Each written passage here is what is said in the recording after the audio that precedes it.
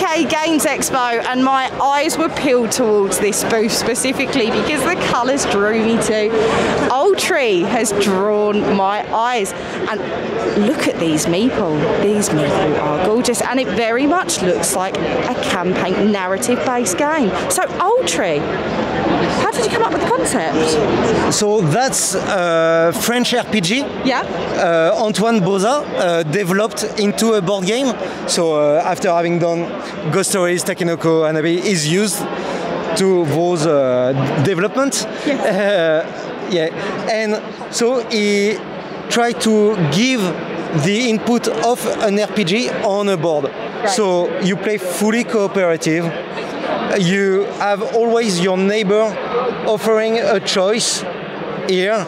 So you, the player, I will read you what's happening to save this village. Yes. Whoa!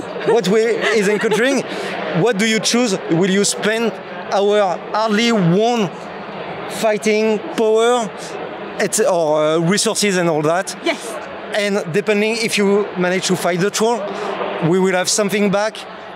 Maybe to develop buildings, or to have things later in the game to go further in the story here, which go along the book.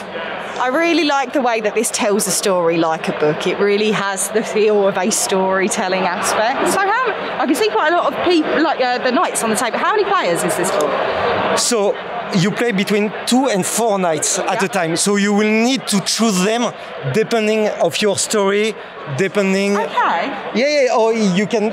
You have plenty of different type of chronicle to go through.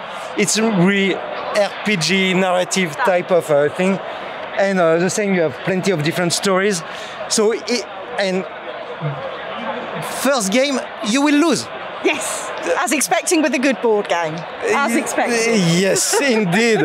And then you will learn how to anticipate what you need. So maybe you will not go with that one. Maybe you will need a bit more building power.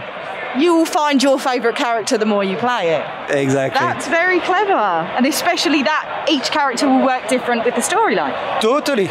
And they have all different backgrounds, and they have all different type of lives, and they will lose their power and they reach a certain level of life, but you're never out of the game.